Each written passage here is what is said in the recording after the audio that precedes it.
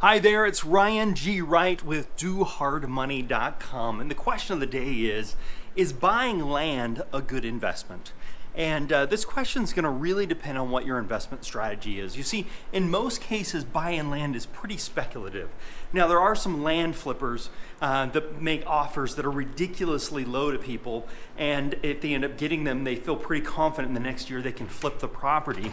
So if you set that aside, because typically in that they're buying land for like a few $1,000s or $5,000, maybe up to 10, but not much more than that.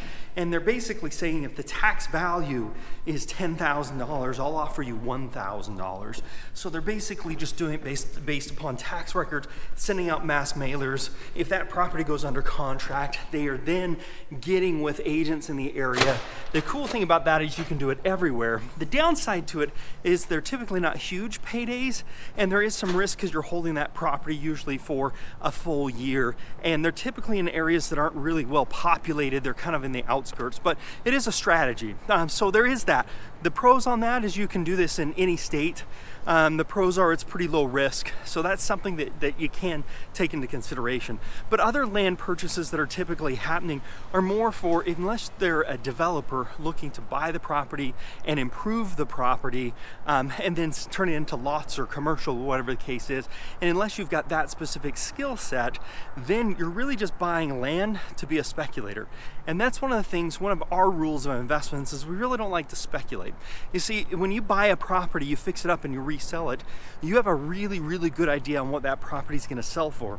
And the reason is because you have great comparables that have just recently sold in the last 6 months, and you know exactly how much those have sold for. And based upon knowing what those have sold for, tells you how much you're going to be able to sell your property for with a pretty good amount of assurances. Now, nothing's ever solid, nothing's ever 100%, but you have a pretty good idea on this that you're going to be able to sell that property within that range because you've got multiple comparables. We like to have 3 to 4 solds.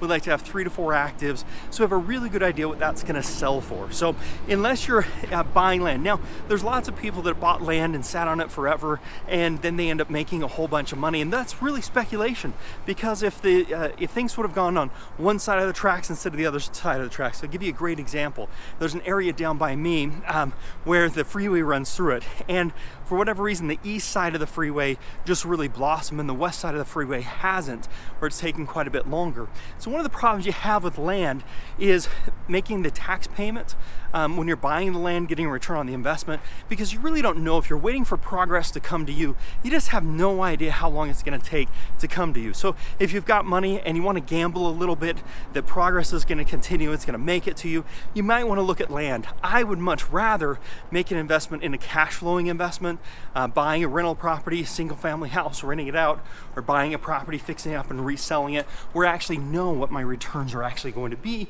with a lot less risk. You see, for us, we want to do the least amount of work. We want to make the most amount of money, and we want to do it as fast as possible. And land doesn't typically fall under those unless you're doing the land flipping that we just talked about. Hope this is helpful. If you want more tips and tricks, check us out at DoHardMoney.com and make it a very profitable day.